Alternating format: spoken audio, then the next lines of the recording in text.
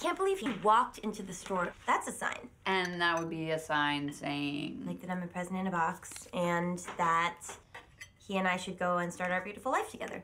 You know, I'm not a straight guy. Oh, what? Oh, but my guess is that most of them would hate that gift. what? You're saying that a guy doesn't want a drunk pregnant girl in a box? If you're a serial killer.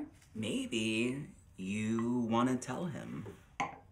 No, why? Why? You don't owe him anything. You don't even know this guy. Maybe he just deserves to know that, like, this happened, and that I'm not a psycho, and I'm going to get an abortion. You know, if I got someone pregnant, I would want to know.